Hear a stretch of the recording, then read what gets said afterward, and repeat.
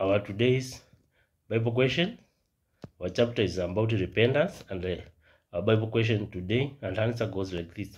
What is it that leads a man to true repentance? What is it that leads a man to true repentance? What is it that leads a man to true repentance? Our first answer, to the unbeliever, it is the grace of God. To the unbeliever, it is grace of God. To the believer, it is the chastening of God. To the believer is chastening of the God. What is it that leads a man to true repentance?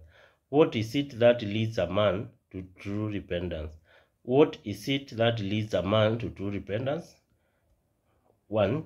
To an unbeliever, it is the grace of God. You get these words from book of Romans chapter 2 verses 4 or 2 Peter chapter 3 verses 9. To the unbeliever, it is the chastening of God. To the unbeliever, the chastening of God.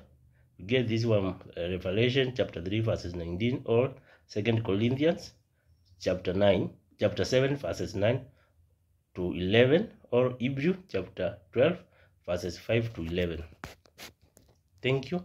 Consider subscribing to my video and sharing.